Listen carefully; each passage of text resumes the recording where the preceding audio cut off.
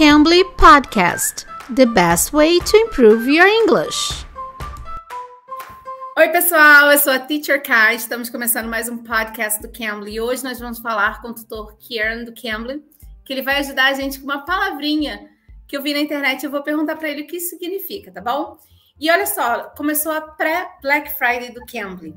E você que quer aprender aula com os tutores nativos do Cambly, você pode ter um super desconto e, além disso, ter mais um bônus. O desconto é de 60% de desconto no plano anual e tem um bônus de um mês grátis. Então, aproveite, use o código pré-Black Friday, se você quiser ter esse 60% mais um mês grátis. Então, aproveita agora, porque quem chega antes aqui no Cambly ganha mais. E se você quiser para o seu filho, para sua filha, você vai usar o código Kids 60. Com esse código, você também vai ter 60% de desconto no Cambly Kids, tá bom? Teacher Kieran, hello. Hi. So, hi. I saw a word on the internet, so I don't know what it means. Can you help me out with it? Sure, I'll try. YEET. Interesting word. Okay, yes. So you would like me to explain this word? Yeah, please. Sure. So this word has recently been added to the American dictionary. It used to be slang, but now has been officially accepted as an English word in the American dictionary. It can be used as an interjection, meaning it's excitement or enthusiasm, okay? But it is more commonly used as a verb, okay? To eat something means to throw something really hard with a lot of force. Então é uma palavrinha que foi adicionada recentemente ao dicionário americano.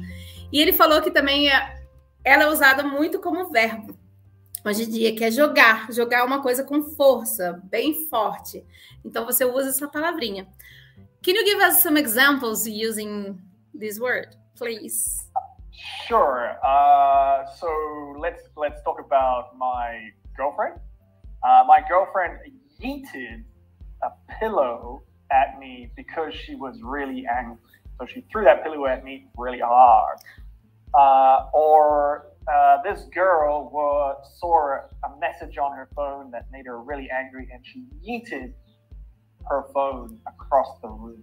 So like it's that. generally like when you throw something really hard. It's not just to throw something.